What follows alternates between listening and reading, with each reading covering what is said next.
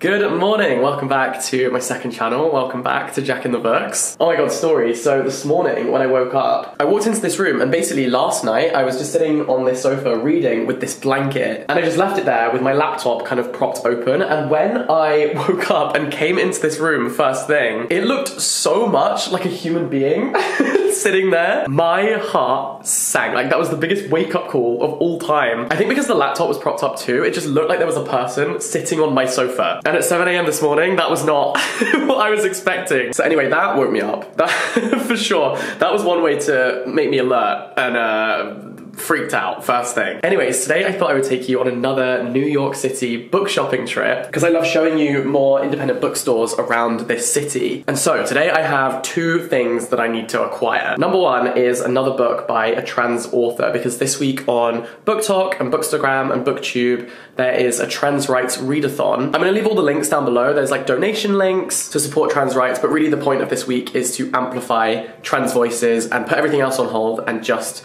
focus on reading books by trans writers or featuring trans characters. And so I have one book that fits the criteria, which is Nevada by Imogen Binnie. So this is my next read. It kind of follows the road trip tradition that was started by Jack Kerouac with his book On the Road, but it's written by a trans author and about a trans protagonist who is described as the quintessential late 20s punk rock trans girl blowing up her life and making friends on the road or in the parking lot. So I feel like this sounds so good. So that's on my reading list, but I know there's loads more amazing trans fiction, and I also wanted to support a trans-owned bookstore. I think its full title is Blue Stockings Cooperative, but it is this really amazing bookstore which has a great selection of queer literature. So I'm thinking I'm gonna be able to find something really special there. And then also my other requirement for this book shopping is I'm going on a trip to Taiwan, South Korea, and Japan. And I have loads of books by Korean and Japanese authors, but I don't have anything by a Taiwanese author. And I really like trying to read books by authors from the country that I'm in when I'm there. And so I would really like to read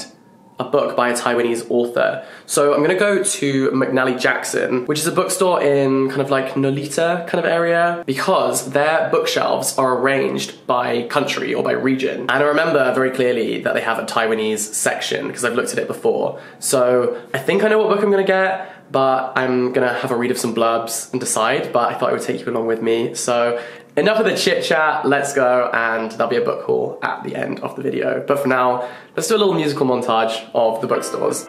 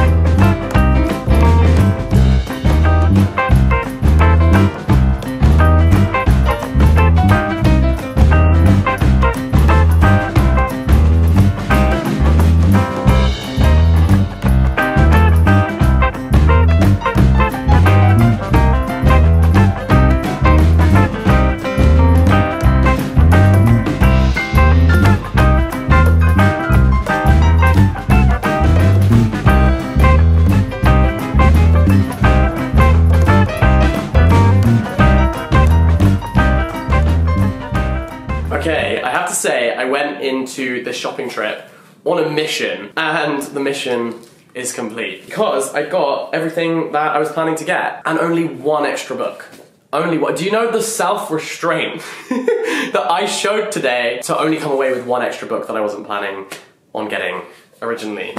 I've framed that like it's an achievement, and it's the bare minimum. Anyways, so I have 3 books that I want to show you and tell you about in this little book haul. Firstly, this is the Taiwanese book that I picked up. It is called Ghost Town. It's by Kevin Chen. Honestly, this was the Taiwanese book that I had in mind, but it was actually the only Taiwanese book that I could see. So, kind of worked out perfectly, I guess. That made my choice much easier. Because you know me, you know that I would have come away with like all of them, so it's pretty good.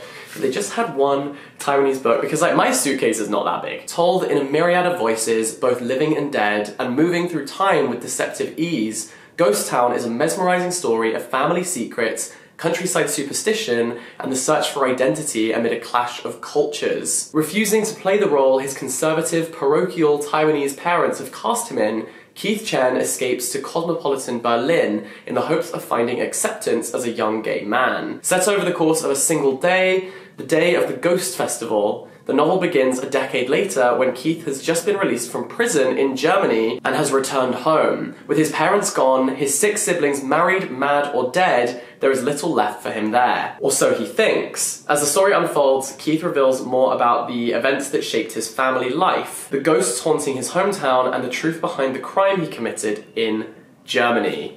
That is Ghost Town.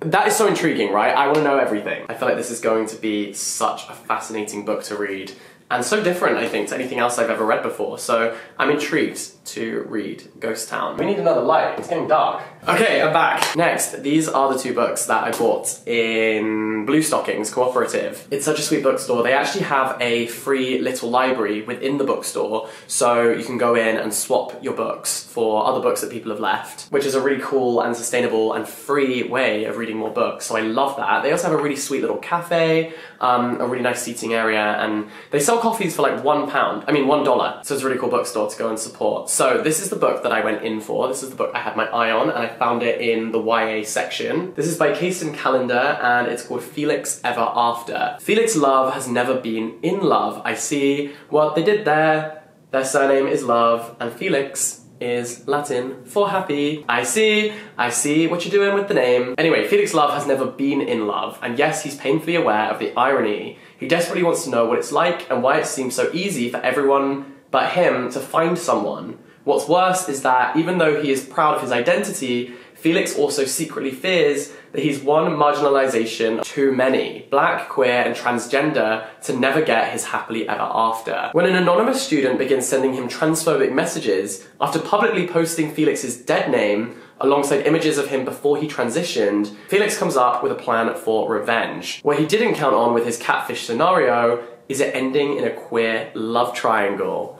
Damn, how interesting is that? Also completely unlike anything I've ever read, so I'm very intrigued to read this, and that is my book for the Trans Rights Readathon. And then I also picked up this book. Firstly, I'm obsessed with the title. I love a book with like a sentence title. I love books with long titles. But also I have been eyeing this up for a little while. I keep seeing it in stores and thinking like, I really want to read that. And also the 3 descriptions on the front are tight, deep, and hot. And I'm here for it. So this is Paul Takes the Form of a Mortal Girl. It's by Andrea Lawler, and this is the description. It's 1993 and Paul Polydoris tends bar at the only gay club in a university town, buzzing with politics and partying. He studies queer theory, has a lesbian best friend, makes zines, but Paul's also got a secret. He's a shapeshifter. Oscillating wildly from riot girl to leather cub, Paul transforms his body and his gender at will as he crosses the country. A journey and adventure through the deep queer archives of struggle and pleasure. Paul Takes the Form of a Mortal Girl is a riotous, razor-sharp Bildungsroman whose hero/heroine winds his way through a world gutted by loss, pulsing with music, and into an array of intimacy and connections. The New Yorker describes it as smut, and the New York Times describes it as difficult to quote in a family newspaper. Sign me up. I'm intrigued to read something that is clearly dirty. I think it's going to be really fun. I think this is going to be a romp. So yeah, those are the 3 books that I picked up today. Let me know which one you would pick up first. Which one are you most intrigued by? Like I said before, all of the information about the Trans Rights Readathon will be down below, including a donation link. I'm going to be personally donating for every book that I read. It's never too late to get involved. Obviously this is a predetermined week, but we should just be reading trans literature as much as possible all the time. If you're looking for another book to start with, I'd also highly recommend The Transgender Issue by Sean Fay. If you're looking for a non-fiction book, it's kind of a study of the history of trans rights and the treatment of trans people in Britain specifically. It's very insightful, it's incredibly well researched, and it's also very accessible in the way that it explains things, and I think that it has the perfect rebuttal to a lot of contemporary debates around trans lives. It's a really great book. And then in terms of fiction, I would highly recommend Detransition Baby, which is A book about two trans people who are in a couple. One detransitions and then ends up in a relationship with someone else. They end up pregnant with a baby, and the three of them essentially come together to parent this child. And it's a really nuanced and fascinating conversation around a lot of different questions and ideas surrounding trans identity. The author, Tori Peters, is absolutely incredible, writes so beautifully, but also it's absolutely riveting and has some really insightful conversations, and I think it's really worth the read. So it just like blew my mind reading all of these different ideas. So yeah, those are the two recommendations I would give you. Hopefully by the end of the week, I'll be able to share my reviews of Nevada and Felix Ever After. And I love you all loads. Have the best day. I'll see you very soon. Bye-bye!